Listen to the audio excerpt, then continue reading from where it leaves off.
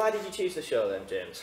Why did I choose it? Well, the process that we have at the Hippodrome is that we have a long list of directors that we try to sort of rotate through and give everybody a fair chance, and it was my turn to do a play again.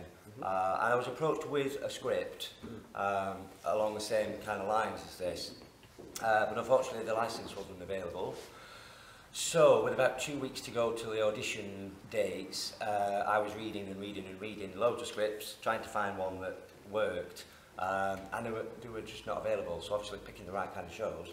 And then this one, I read it, the minute I read it, I just knew. It made me chuckle, just reading it in my head, in bed. Loved it, absolutely loved it, so that was it, and then I'm kind of learning it as much as the actors are learning it. It's very much a new script. Yeah.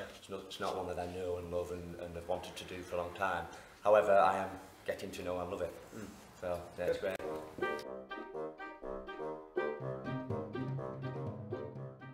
So, Night Must Fall, running from the 1st to the 4th of October. James, can you tell us more about the show? The show, right. Well, as you'll have seen from all the publicity, and the image, it's been described as a camp yet haunting night's entertainment. It's a great catty little script. It's originally from the 1930s, and it's not a murder mystery thriller. It's a taut psychological thriller, punctuated with loads of laughs. It's a really good comedy. But it's haunting. There's a point in the show where it just changes, and it's no longer funny anymore.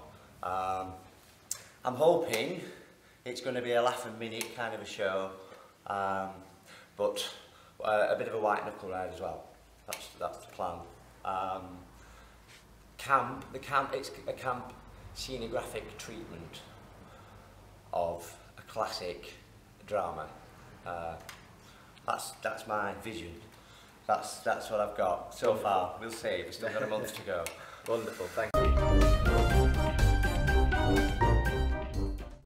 So how is the build going on at the moment? I can see you've got some set there up behind you. A little bit, yes. Okay. What I will tell you is this is the front window, and it's about a quarter of what's been built so far. Okay. So it's going to be quite a big set then, isn't it? If that's only a quarter of what's been built. That's a quarter of what it is, and all I can tell you is the front door is at the back of the stage, and we enter into the space, and there's furniture and things to arrive yet. So you don't want to give too much away. So no. At the grand old age of 26, and went back and got my degree in theatre. Thanks to this place, really, having been here for the last 20 years, I decided it was time to go and do something. So I got myself a degree in design. Yeah. And then the recession hit, and I moved back to Todmorden, and I've been involved here as well as doing a few local and regional things. Yeah. Just worked in London last week, which was great. But back here, and I've been asked to direct it, but also I've been given free rein to design it as I like. So I tried to put all my uni skills into this, and the set is not what it asks for in the script. The script calls for a frilly 1930s bungalow with antimacassars, wax fruit, stuffed birds, pictures on the walls, and all of this is really kind of superfluous. When you actually strip down the script and imagine it on a black space, it works. The script actually works, the dialogue works. And so I'm stripping it right back and using the bare minimum. Having said that, this is a fabulous stage, and fabulous flies and other opportunities. So I am being creative with what is effectively a black stage. Don't want to give too much away because you've got to come and see it, buy a ticket, see what it is.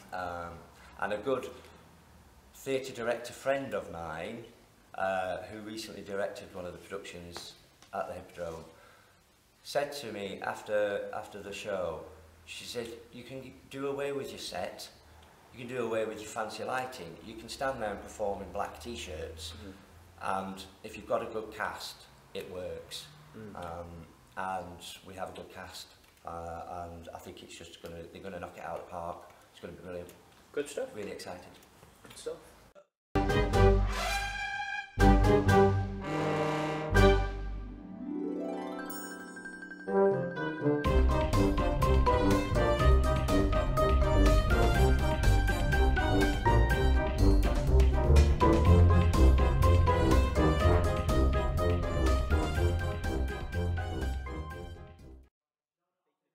Which directors have you worked with, and have you taken any inspiration from any other directors? Oh, well, everyone I've worked with, pretty much. I have to doff my cap to Mr. Andrew Rawlinson, one of my first directors in the youth theatre.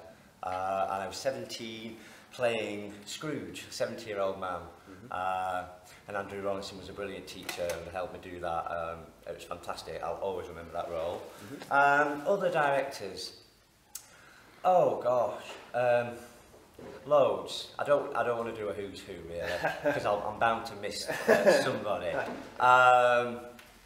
Yeah, no, everybody that I've ever worked with here, I've been in some fantastic roles. I've been cast in roles that I've not even auditioned for, which shows the strength of a director to see something in me that I've not even considered going for myself. Good. So, a camp yet haunting psychological thriller, it says on your poster there behind you. Camp. Why is it camp? Right, well this comes about through a conversation with one of our publicity guys, a guy who designed this fabulous poster. And he asked me to write a little précis, a few words to describe the play.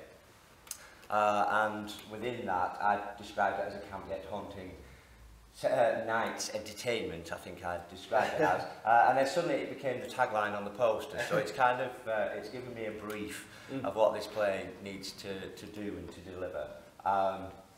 It's camp because it just is. Everybody hates each other in this play. It's really bitchy. The guy who wrote it, Emily Williams, he's probably too small for you to see there, but he was one of those homosexuals in the 1930s when it was all forbidden. And I didn't know this until I'd actually decided to do the play. But it really comes through in the script. You can really sense his character, and it's really bitchy. Yeah. There's a lot of backhand comments. And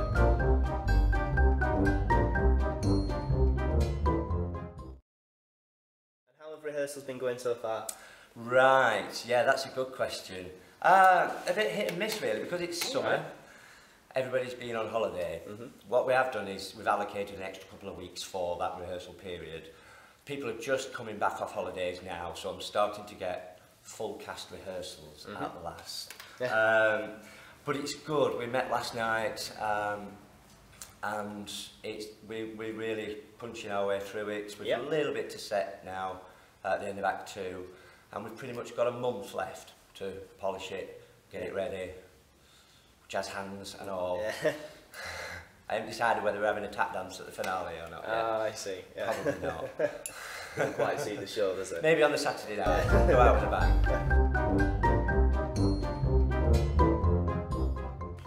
Alright, well thank you very much, James. Have you got any final comments about the show? Right, I just want to say come and see it. It's on October the 1st to the 4th, that's Wednesday to Saturday. There's no matinee, they're all evening performances. The doors open at 7 o'clock. Performance starts at 7:30. You can buy tickets online at the ticket source if you search for Todmorden Hippodrome or Todmorden Hippodrome. Look at the Facebook page, Todmorden Hippodrome. We're on Twitter at TodHip, that's with 1P. And we've also got a YouTube channel. You can buy your tickets also at the Tourist Information Centre in the town centre. I think that's it, or through any cast member or any Hippodrome member. I'm sure they'll be able to get some tickets. Go and buy them now.